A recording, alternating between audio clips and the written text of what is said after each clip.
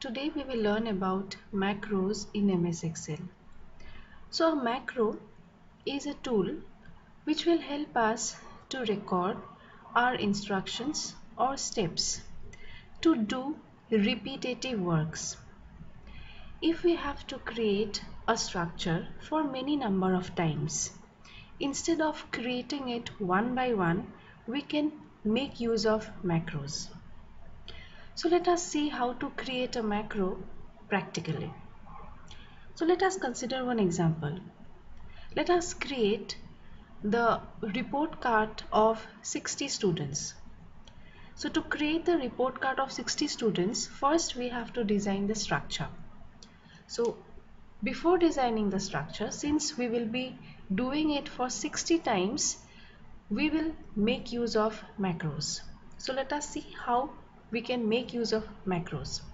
So first we will go to View tab. From View we will click on View, then from View we will click on Macros. After clicking Macro, we will click on Record Macro. Then here you can give the name to your macros. Any name you can give. You can keep it as macro 2 also. Let me give the name to be report. And here this is the shortcut key that you can give. Control plus any letter you can type. Let us type P and click OK. Now from now onwards, whatever I will do inside this sheet, everything will be recorded. Now let us create our report card. So first the roll number, then the name. Here we will write down the subjects, suppose, then here PA1 marks out of 20, then half yearly out of 80, and then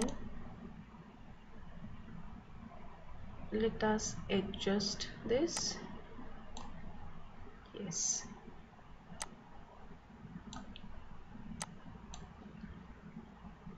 okay. Then here we will write total will be out of 100.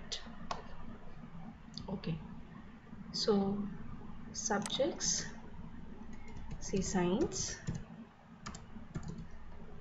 next suppose maths, then social science, English, Hindi or Assamese, and the last computer. Okay, so let us select. We will go to Home tab now. We will click here and apply borders. So since this 100 is slightly out of the border, let us adjust it. Okay, so this structure, suppose I want to create for 60 times. Now here we can write down the formula to add these two cells. So the name of this cell is D6 and this is E6. So here we will write down the formula D6 plus E6 and we click outside. 0 is displayed because no numbers are displayed here. We will click here, then make use of autofill, drag and drop, and for all the columns we have written the formula. So this structure I want to create for 60 times. Now instead of creating it for 60 times, I will make use of macros. Now as I told you just before starting this making the structure, our steps were recorded. So now we will have to, since we completed the structure, we will stop the recording. Go to View, click on Macro and stop recording. So our macro is created. So if you remember, the name of our macro was report, and the shortcut that we created was Ctrl plus P. P was the letter that we entered. So let us create the same structure in the next sheet. Click on sheet 2. Here we can click on press on Ctrl then P, and see automatically the structure is created. To create the previous structure, minimum 5 minutes we took, but here in the second sheet we created in just 1 second. This is one method. Sheet 3, you can go to view, then click on macros, view macro. So here the list of macros that you have created, that will be displayed. So since only one macro we created, only one is displayed, we will click here and click on run, and the structure that you created is displayed. So this is how you can do lot many works only one time and reuse it for many number of times using macros. So next, one more important thing we will learn today, and that is creating of our own functions. So we already have learnt about functions. What are functions? So functions are just some normal names given to some instructions. The steps are already written. We don't use to write those instructions again and again, but instead of writing the steps, we are only writing down the name and using it. So let us see how to create a function by ourselves. So first let us delete this, and here we will go to home and then no border. Okay, so to create functions using macros, first we have to click office button, then click Excel options. From Excel options we have the popular tab. From the popular tab we will click, or we will check the third option, that is show developer tab in the ribbon. Once we checked this, we'll click on OK, and the developer tab is here. So now there are so many functions already present inside the Excel sheet, like sum, average, minimum, maximum. But at times there might be some steps, or there might be some functions that you want to create it for yourself. Now let us create a function to add two numbers for us. So here if you write, or if you use the sum function, how we will write? We will write equal to sum, suppose A1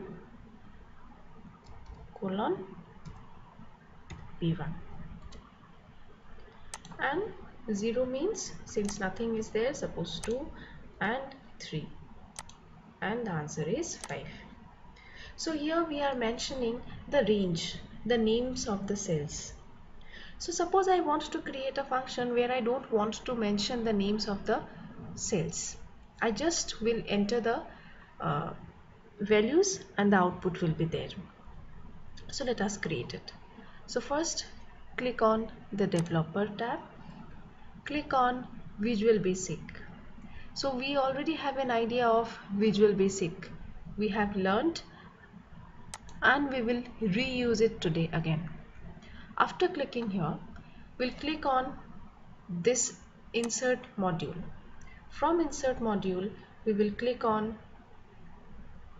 class module. From class module, anyone, not class module, sorry, only module. So from this modules, available modules, you can click anywhere. Say module number 4 I have selected.